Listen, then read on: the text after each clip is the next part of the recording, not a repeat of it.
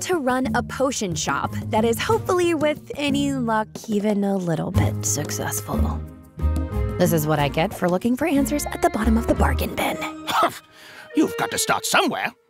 Let's just try following the steps. I'll come up with my own. Step 1. Keep the cauldron running and shelves stocked with all sorts of potions.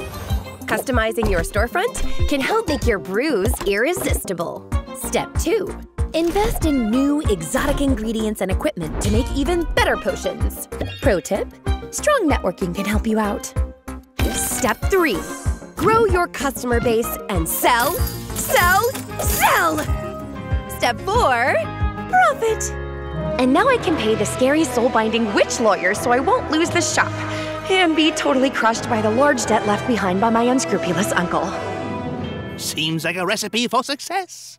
All in a day's work in Potionomics. Potionomics Masterwork Edition, coming soon to consoles.